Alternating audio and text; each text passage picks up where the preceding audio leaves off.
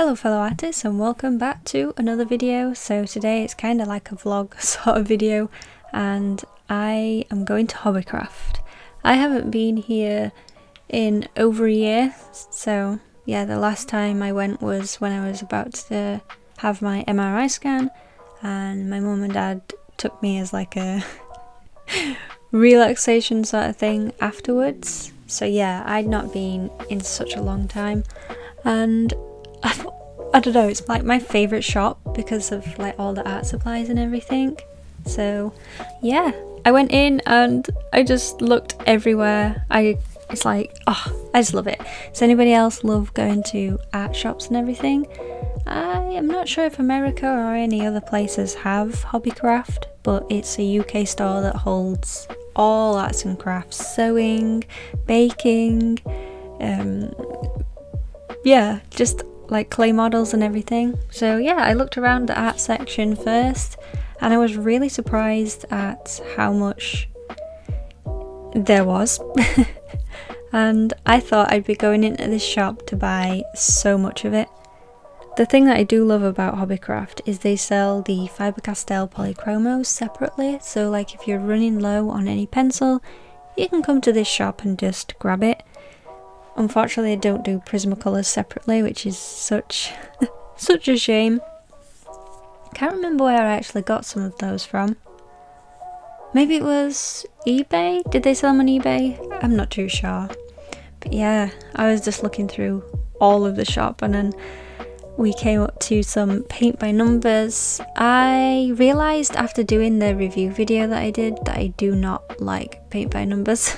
So yeah, I won't be getting any of those. And I am really into crochet. If you've not been on my channel before or know anything about me, I absolutely love crocheting. I do not do that sort of thing on my channel, but I thought let's take a walk down and see if we can find any like Christmas yarn.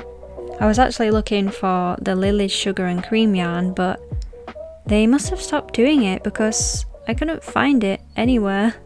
But yeah, there's some diamond painting kits, and then there was some punch needling, which I did do for the first time last year. I think I did an alpaca kit or something. Alpaca punch needle. But yeah, here's some of the yarn that I have seen. I don't have these yarns. I don't even know, like my brain is fried. But yeah, it was really quiet in the shop, which is a good thing because I get really anxious when it's really busy. But I didn't go on my own, I had my mum with me, and I'm actually pretty proud of myself for getting out and socialising because it's been such a long time. But yeah, here's some Christmas fabric, and I was thinking, the first thing I thought was like, oh, Annie would love this type of thing. So yeah, Annie, if you're watching, get yourself down to HobbyCraft. They've got some really nice fabrics and things. You'll actually see some later on in this video as well.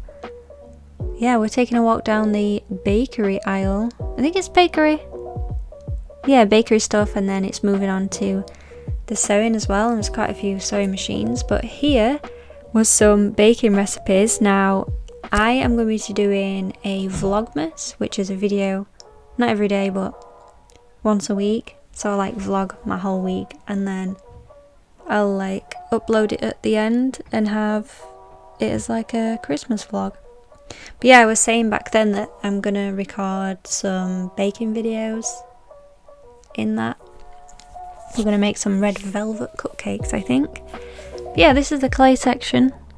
I was talking about how I used to make some clay models. I think it was the clay pencil and the clay bee, which I sold on my Etsy shop for a little bit, but yeah. Then I was like waiting for this lady to move. I'd bought myself a new tripod to film on my phone and I was really anxious about filming in the shop, but I got over it eventually. But yeah, here's some other Christmas things. I just love Christmas, such a lovely time of year. And yeah, I was talking this about how the snow looked real, but looking back now it doesn't really. Fake snow on the wreath. But I did come into the shop to try and look for these mini cross stitch things.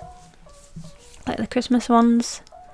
And then this is right at the front. Just look at this. Look at these fabrics. I could have bought all of them, but the problem is I wouldn't really know what to do with them. So yeah.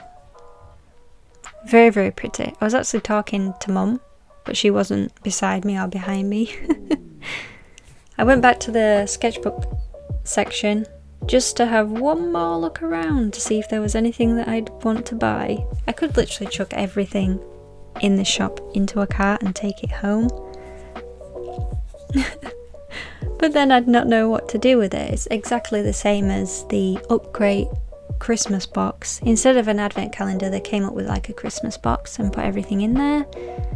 And I also was thinking about getting some of these watercolours, but I think they'd be really cheap and not sort of look good enough, if that's the right thing that I'm trying to say. Yeah. Then we moved on to the range. I looked at a few art supplies in the range, and yeah, that's about it.